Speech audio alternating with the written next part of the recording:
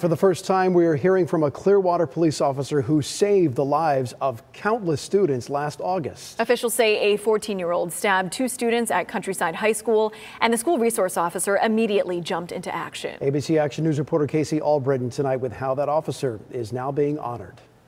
You're just happy that everybody's here. Clearwater School Resource Officer Paul Comini says he will never forget August 31st. It was just happenstance that we were there that day. Clearwater police say a 14-year-old student came to Countryside High School with the intention to kill and ended up stabbing 2 students. That's when Officer Comini responded. It was just a little different than what we trained for, so it was, a little offsetting, but once we understood what we were dealing with, then we knew. Officer Comini, who's been with the Clearwater Police Department for 20 years, jumped into action, finding and capturing the suspect at gunpoint.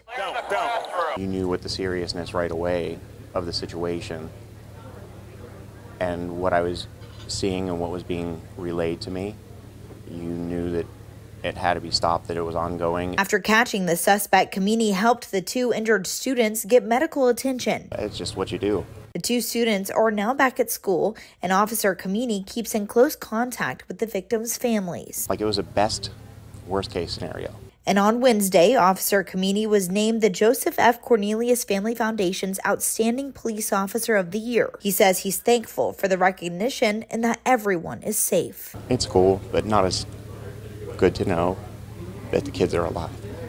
I'm Pinellas County reporter Casey Albritton, ABC Action News.